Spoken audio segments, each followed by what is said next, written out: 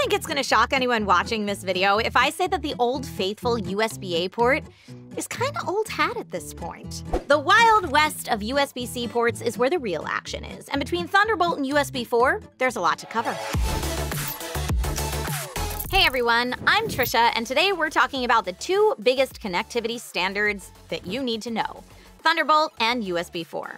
Both use the USB-C connector, have fast 40 gigabit per second speeds, and will support both video and power pass-through. Because of these similarities, it may be easy to confuse the two, but they are in fact different, and those differences could make or break your setup depending on what you need. The USB standard has been around for a bit now, and USB4 is the latest open USB standard. USB4 version 1.0 supports DisplayPort 1.4a up to 8K at 30 Hz. USB4 version 2.0 supports DisplayPort 2.1 up to 16K at 60 Hz and is even speedy enough to support external GPUs and other accessories with up to 100 watts of power delivery.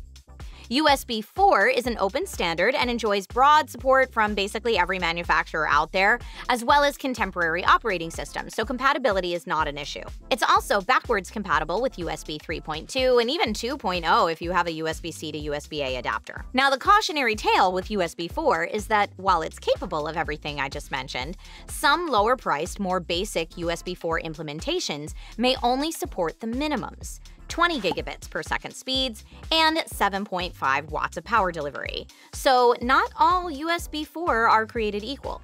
Be sure to look for a 20 or a 40 in the specs to have a better idea of which USB4 you might be getting. Okay, now on to Thunderbolt. Thunderbolt 4 was released in 2020 and is now widely adopted on modern Intel and Apple devices, with Thunderbolt 5 beginning to appear in higher-end devices. For the purposes of today's discussion, we'll focus on the more commonly seen Thunderbolt 4. Thunderbolt 4 supports USB4 and PCIe Gen 3.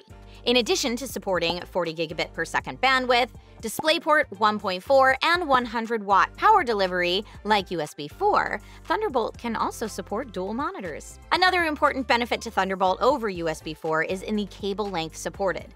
Thunderbolt 4 cables can support top speeds over 2 meters, while USB4 can only support top speeds over 1 meter, limiting speeds if the cable is longer than that. You can tell the difference in the cables by the logo: Lightning Bolt or USB 20 or 40. Now, just like USB4, Thunderbolt 4 has minimum implementations for more budget devices as well.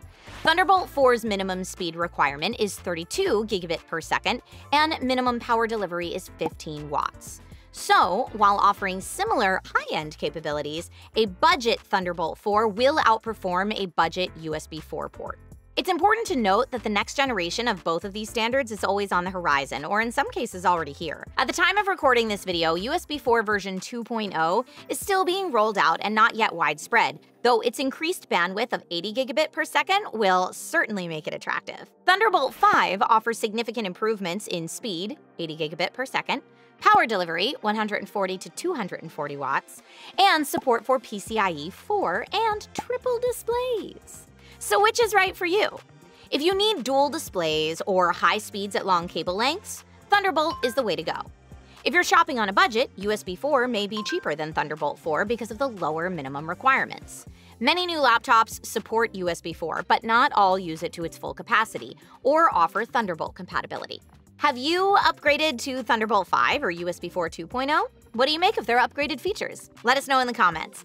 And don't forget to hit that subscribe button so that you can stay up to date with future DIY and 5 tech tips. See you next time!